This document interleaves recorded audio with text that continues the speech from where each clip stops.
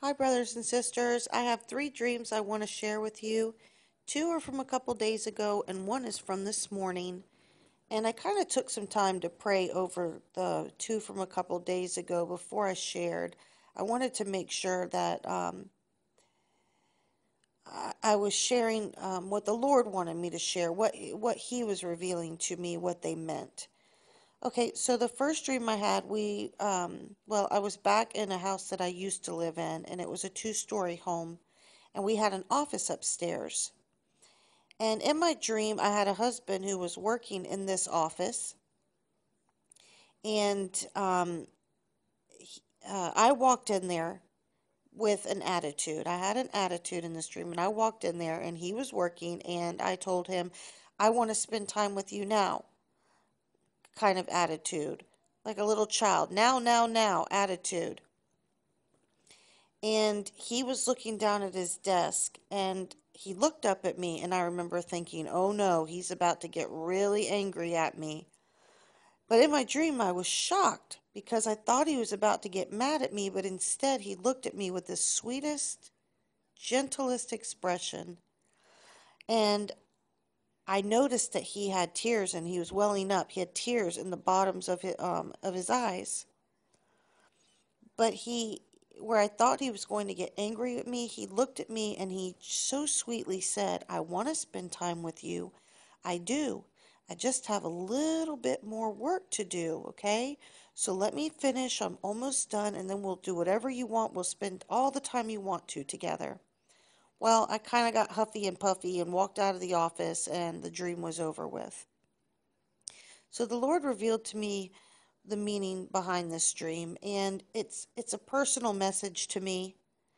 But if some of us are honest, and I'm not talking about all of us, but if some of us are honest, we'll admit that we have acted like this um, to our Lord.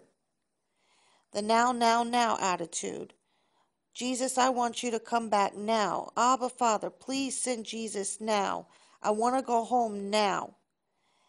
And like in my dream, I expected him to get angry because I had this now attitude, but he didn't. He was so sweet and kind to me because he knows how I feel and he knows how we feel and he knows we want to go home.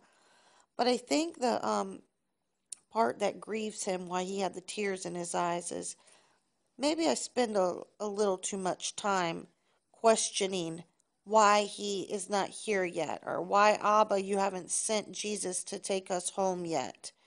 We're ready to go home. And I should be spending that more of that time in prayer for the lost, in prayer for my brothers and sisters, for those being persecuted, for the children around the world that are being hurt, and instead of questioning his timing on when Jesus is to return and get us, I need to have more faith that Jesus is coming soon and God's timing is perfect. And maybe not maybe, and he's just telling me, calm down. Jesus is coming soon. Jesus is saying, I'm coming soon. I just have a little bit more work to do. I'm coming.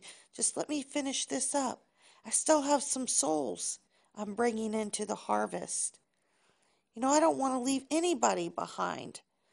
So, yeah, I know that that's exactly what it means, and I don't want to grieve my Lord and Savior. So, I raised my hand first. This was a personal message for me, but like I said, if a lot of us are honest with ourselves, we've all done this. Most of us have. So, that's the first dream. Okay, here's my second dream, and I had this the same early morning hours as I just had with the first one I just shared. I was in a hardware store, and I walked past these rows or shelves of gallons of paint. They're really high and really long gallons of paint. And then I walked into, just past that, after looking at all that, I walked into just another little area a couple steps away, and there was a man in there, and he was my friend. We were really close. And he was in this large, huge, round vat, container like thing. He was mixing paint. and the color was brown. And he was using all his muscles, and he had like this big oar, like almost like a boat oar he was using to mix this brown color together. And I could tell he was tired. And then there was a platform next to this vat, and he just kind of leaned over on it, like if you see somebody sitting at a table sitting upright and they get tired and they stretch out their arm and then kind of lean to one side on their arm. That's what he did. He laid his head down, and his head was facing down on the platform. And I reached over, and I remember he had curly hair, and I never saw his face, but um, we were close in this dream. I'll go ahead and tell you that obviously he represents our Lord and Savior. But I touched the back of his curly hair, and I said, "It's okay. Can't you take a break soon? Can't after you're done mixing this paint, can't you take a break?" And he answered me, not with his mouth, but in his mind, I understood he was telling me, "No, I can't. I can't take a break right now." And then I woke up. And I asked the Lord yesterday, you know, what the brown paint means and what this means and that means, and he just started right then and there started telling me right away. All the different cans are many of us Christians. We are all divided in our own little cans, in our own little areas, our own little sections, and what he's doing, our Lord, over a couple of feet away, is trying to mix us all together. Because in my dream, like I said, it was brown paint. And I asked the Lord, "Brown paint, what is that?" If you take all the different colors and all those different cans of paint in my dream that were on the shelf, or all the different colors of the rainbow, which the rainbow is God's sign and symbol and promise to us, all the primary colors, and mix them together, they make brown. And that's what the Lord is struggling to do right now. He is just trying his hardest to get us to come together, to mix us together. And when he laid over on his arm, and he was just tired, he is just tired of it. So many of us are just arguing right now. There's so much separation going on, and he's tired of it. But let me go back a little bit, because I looked up what brown meant biblically, and it represents wood. How interesting that first Jesus Christ, under his father Joseph, was a carpenter working with wood, and this took place in a hardware store, this whole scene.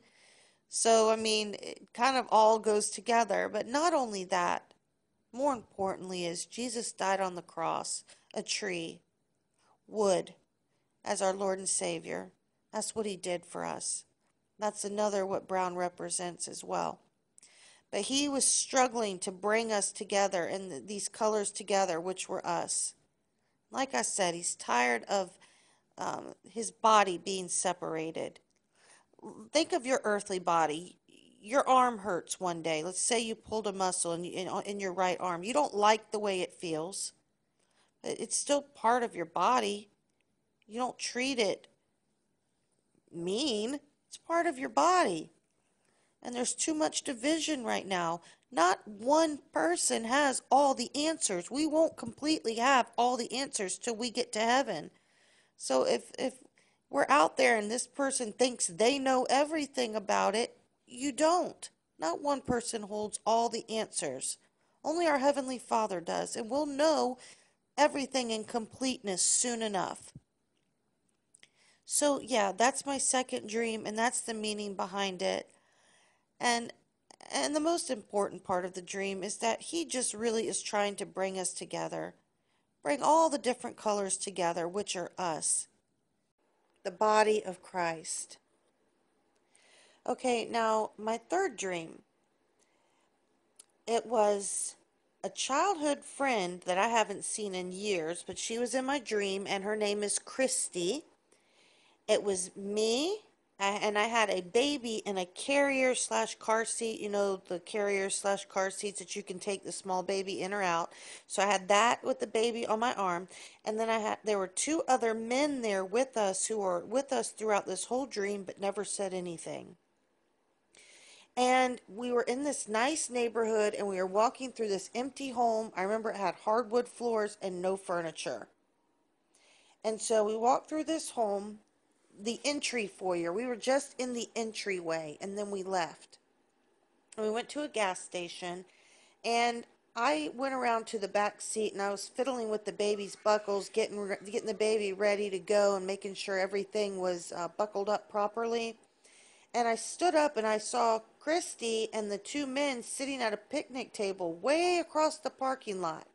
And in my dream, there was a lady walking up to them, and I knew it was a real estate agent.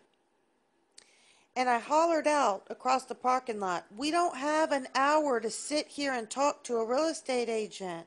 I've got to get the baby home." Because it was dark, it was time to go. And so this is what I yelled out. And I went back to fiddling with the buckle, but there was a sense of urgency in my spirit in this dream. I'm talking an intense sense of urgency, like we got to go now. It's time. We got to leave now. Well, this real estate agent came walking across the parking lot to me, and I was still fiddling with the buckle for the baby. And she said, "Oh, you got to go? You're in a hurry?" And I said, "Yeah, I got to get the baby home." And she said something like, "Oh, I thought it was because you knew that Jesus was coming soon." And I stood up out of the car and I said, "You believe that too?"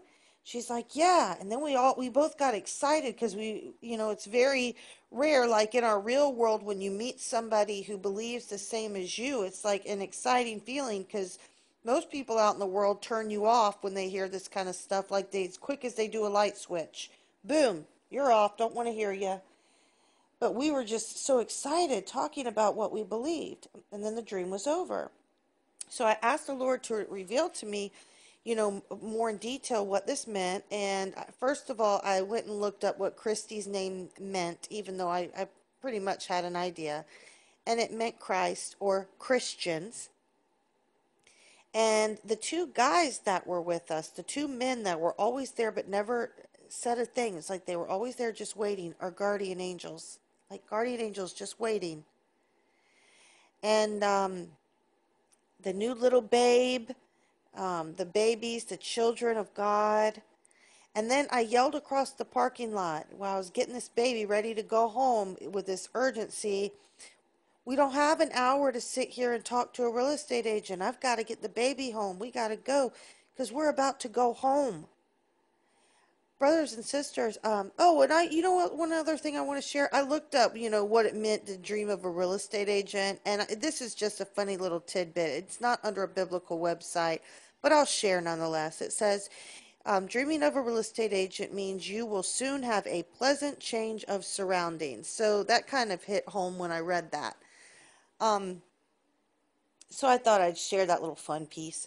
But anyways, I asked the Lord for this dream last night because I see so many people who are grieved and worried that the Lord is delayed because there's just so much going on and so much being said. And I said, if there's any way I can help anybody, help encourage my brothers and sisters, Lord, please. So he gave me this dream. Jesus is not delayed. Abba's timing is perfect. He doesn't need to change the timing. His timing is always perfect. Jesus is coming for us soon. We might feel that there is a delay because we live in the flesh and by earthly time, but he is coming soon. That's why he gave me this dream, and that's why there was a sense of urgency, and that's why I was calling out to the Christians across the parking lot. We don't have an hour. Now, I don't mean literally an hour earthly time, but the time is short. He answered my prayer when I asked for this dream. Because I didn't want people to believe that the Lord has been delayed. No, no, no. God's timing is perfect. Jesus is coming soon. Stay ready. Okay, brothers and sisters?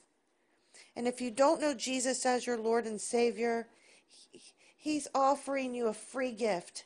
He came and died on the cross to forgive us of our sins, and it is a free gift, and all you have to do is accept it. He loves you so much, and he wants to spend eternity with you in the most beautiful place that has been created just for us. God bless, and thanks for